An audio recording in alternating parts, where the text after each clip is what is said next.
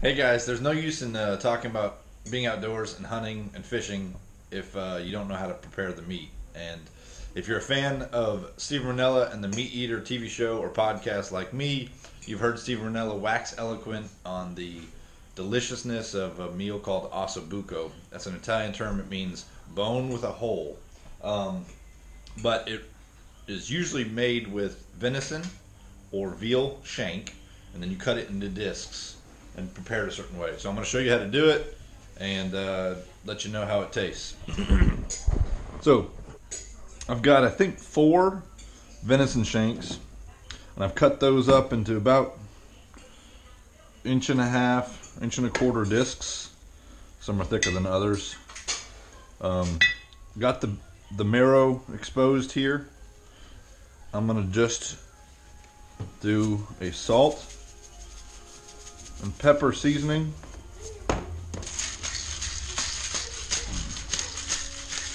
And then I'm going to lightly dredge them in flour.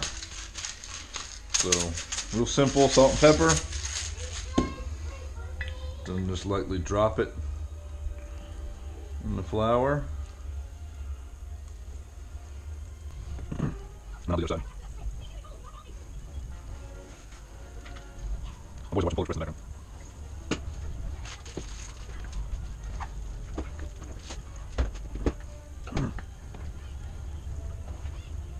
Alright, do the other side.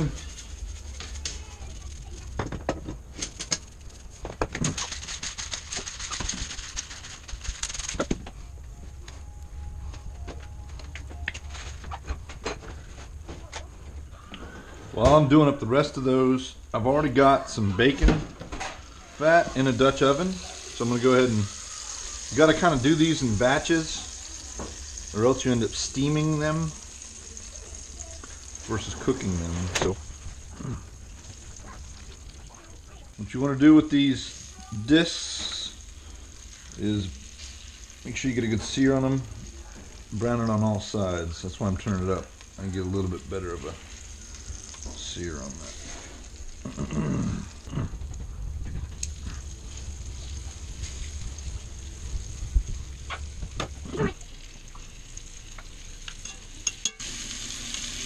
Alright, those are good and seared, browned on all sides. Got a good little layer.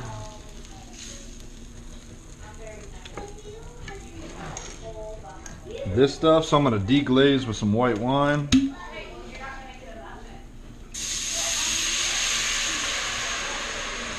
Let that start cooking. Throw in a little bit more butter. Oh, I should probably stir that.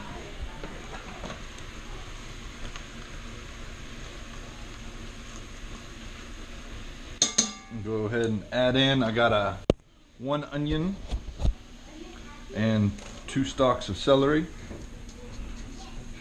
Throw that in there.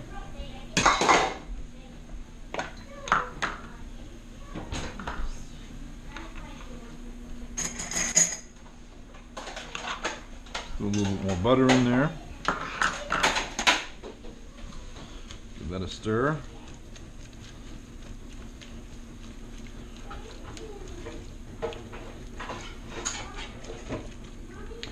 Got 2 cloves, garlic. I'm just smashing them with a knife. Take the paper off, put those in there, and let that get aromatic as well. Got a few baby carrots cut up. Throw those in there. Alright, put a little salt.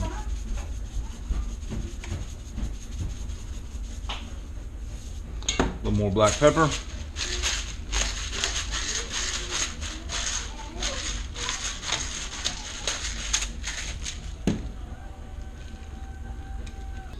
Now I've got 6-ounce tomato paste. Put this in here.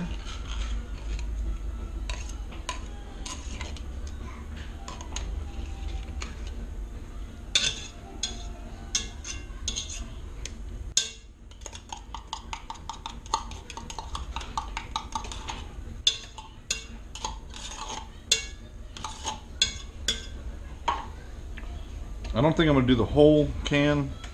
This is a 28-ounce can of crushed tomatoes. I'm gonna do maybe half, maybe 16 ounces. There we go. Stir this up.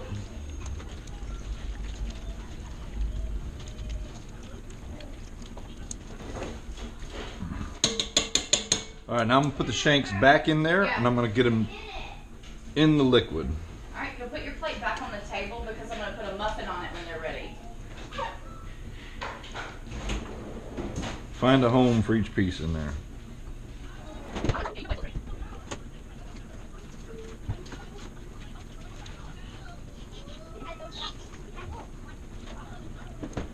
All right, now I'm going to add in some stock.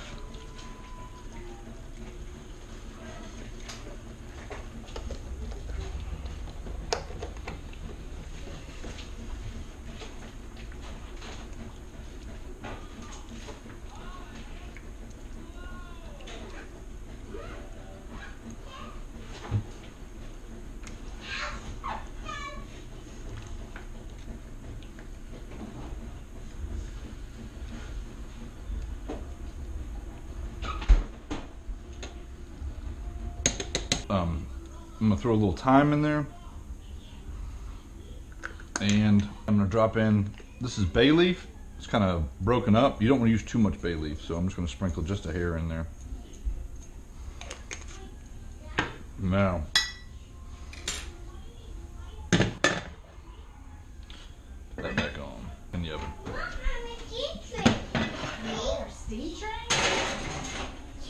There we go. Leave it on 300 for about 3 or 4 hours. You want to check on it periodically. Top it off with a little more stock in case too much is cooked out. But I'll update you. All right, so I pulled it out of the oven. You can see it's got a really thick kind of red gravy. One word of warning: some of the shanks have a little pin bone in them, but that right there is an awesome looking piece of meat. People are coming over. We're gonna eat. Pull those pin bones out. Right there. I'll give you my taste review in a minute. All right. So let's do this official taste test. So here it is. The meat is completely fallen off the bone. Here's a piece right here. So it's just like, it's definitely fork tender. See that? Let me just try a bite. Get a little rice with it. See what it tastes like.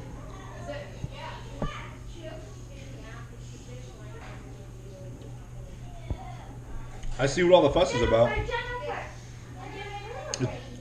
The sauce becomes like a thick gravy, and it's like velvety smooth, like silky. That's very, very good. Try Venison Shank Osso Bucco. I don't think you'll be disappointed at all.